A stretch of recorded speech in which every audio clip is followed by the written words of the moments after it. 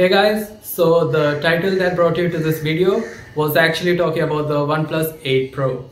Well, so these days it's really common to see a smartphone with 3 cameras or a quad cam arrangement, and usually one of them is a time of flight or a depth sensor camera which helps the smartphone with portrait modes.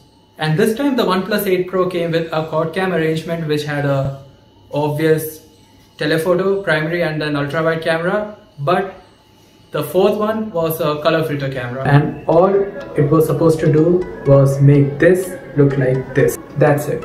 Something that you could have done even with a photo editing app. And the funny thing is, even though there's a whole lens dedicated to this function, OnePlus was really subtle about this feature.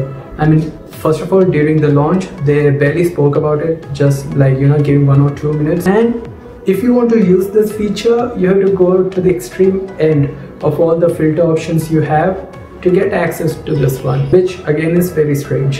And when people started using it, they realized that this lens could actually see through thin black plastic like television remote and the Apple TV, and it could even see through thin black clothings, like not body parts and all, but if you have something under the, then it would be visible. So what's happening is that this lens uses the infrared technology. Infrared can pass through certain objects and reflect back from objects that are not visible to us, and if you have the suitable lenses, then you can see that object in the form of thermal radiations. Now this technology has been used for almost 100 years for night vision, during war, and even for security purpose in airports. In fact, in 1998, Sony had launched a camera which was to be for the purpose of night vision, but again could be used to see through objects, so the production was stopped. Anyway, we know that this type of technology in a smartphone can be dangerous and of massive threat to one's privacy. So after OnePlus realized this, they restricted the use of this lens only in broad daylight, and it can't be used indoors. But again, what exactly happened? I mean, it's not something that we expect from OnePlus, right? Maybe they wanted to promote this lens as a gimmick, something the users could boast about, like, can see through objects.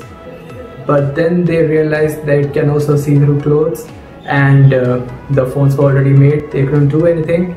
So maybe they tried to keep it very subtle, and before launch, if they had already made this software update, then it would be like having a lens which can't do anything, and again that would have raised questions. So they maybe tried to make it subtle, but ultimately it came out.